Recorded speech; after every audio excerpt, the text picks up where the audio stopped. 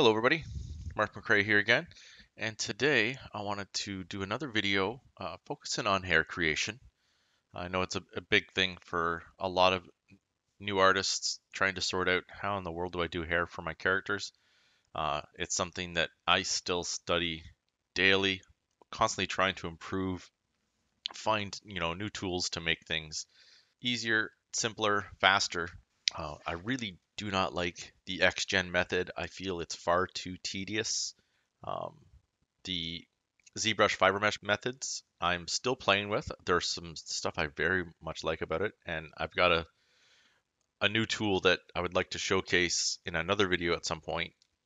But in this one, I wanted to show pretty much how I get to hair now for my hair cards, for the hair card textures, I should say. And that is in good old Photoshop. So I start with a blank, you know, 248 by 248 canvas, and I'll add a layer to that, and I stick to pretty much two brushes, which is this scatter brush that I use. I think it's called a spray brush actually, and it basically lets me draw out these strands, and I'll just take some time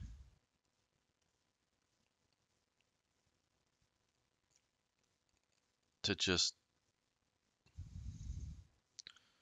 draw hair. So I just will continually, get my strands, try and, I'll start with my biggest clump.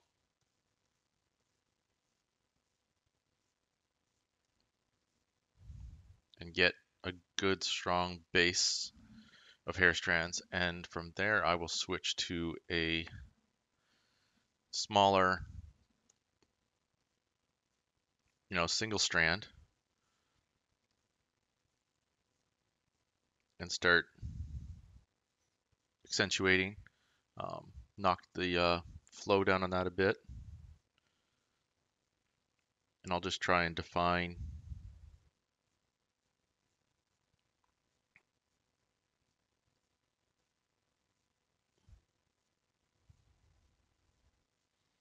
some areas a little bit cleaner, get some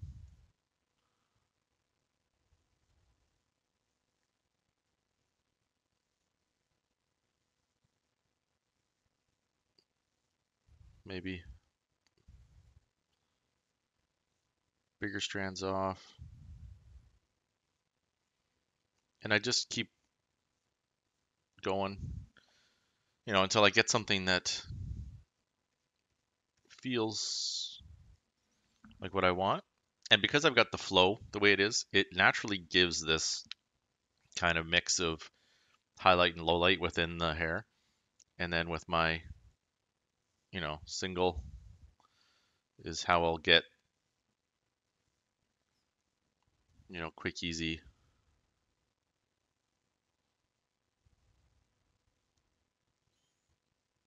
flyaway options. You can do, all kinds of stuff. If you want to have a ton of control, you can always just do with just the single strand brush, and you can build it out. Obviously, it takes a lot more time than using the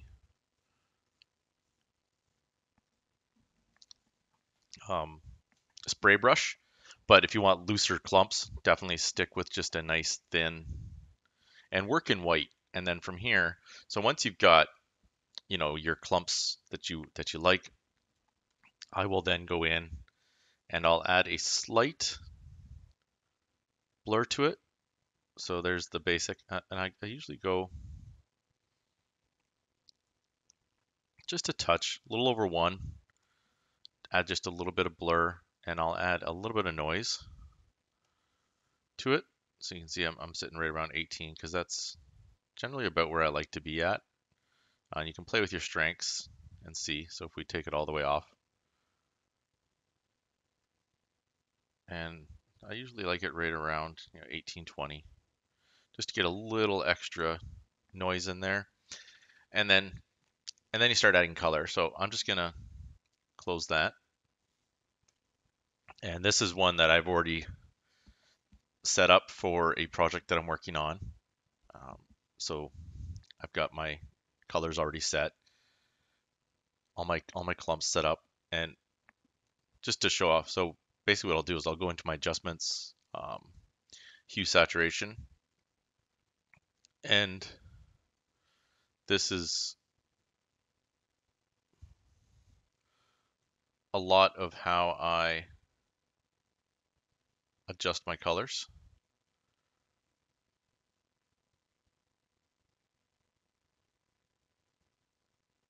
Is within these level adjustment settings. Um, there's obviously a ton of different stuff you can do with your levels, color balance, hue to get just the right color that you want. I typically will keep hair strands and use them across multiple projects and just slightly adjust colors, adjust lengths, things like that, so that I'm not redrawing new hair strands for every single project. Um, I have different hairstyles that I keep once I've made them, and obviously, reusing assets in the game industry is such a huge thing. You need to continue building up a library for yourself of things that you want to use. So once we have this, now the problem lies in that I don't I don't have a normal map, a displacement map, a AO, any of that stuff. Like this is a decent color mask, obviously, and that's what we're starting as, and that's what we're building to start.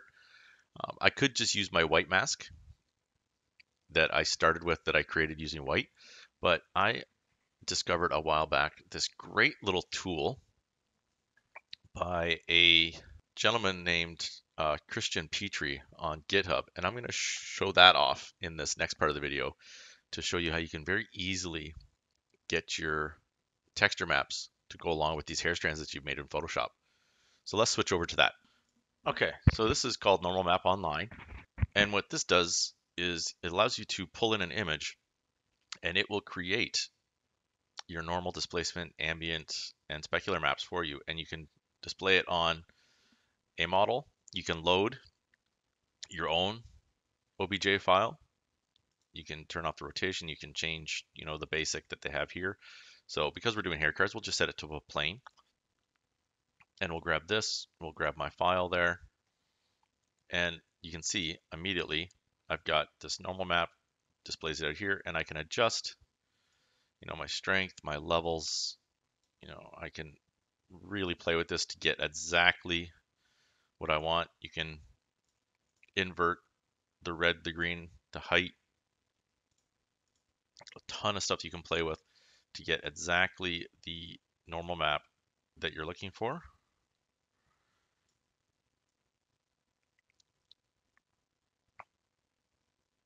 So we'll just, and then once you've got what you want, you hit download and it brings it to you. And then you can hit the same thing. You got your displacement, your AO, your specular, and it is absolutely fantastic. So I definitely recommend this tool. You can adjust your contrasts here. So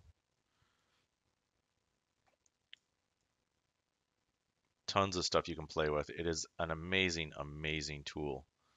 Um, Definitely suggest taking a look at it if you're for any images that you might need. Say you're making your own brick textures or wood or anything else from real images, and you need to get a normal map, displacement map, and stuff like that for those texture maps that you want to make. Use this tool, not just for hair. Obviously, this is what I use it for, but it can be used for so many great things to create normal maps and ambient occlusion and specular for your images. So I'll put this link in there in the description so you can take a look at this. It's completely free.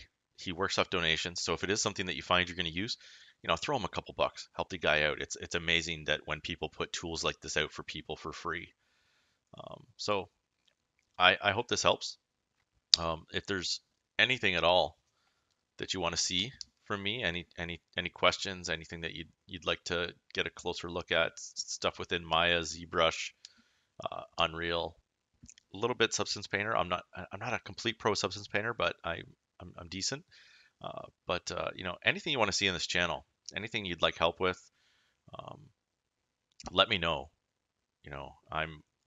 I'm far from the absolute best professional, but I've got a pretty good grasp on a lot of things, and I want to help people out. I want to, you know, this community is so amazing, and we only make it better by helping each other. So if you have anything that you can help me with, definitely offer your suggestions, offer improvements. I love to hear them. Um, and Yeah, thanks so much to everybody that has subscribed recently, and keep an eye on the channel for more content. Thanks so much. Have a great day, everybody.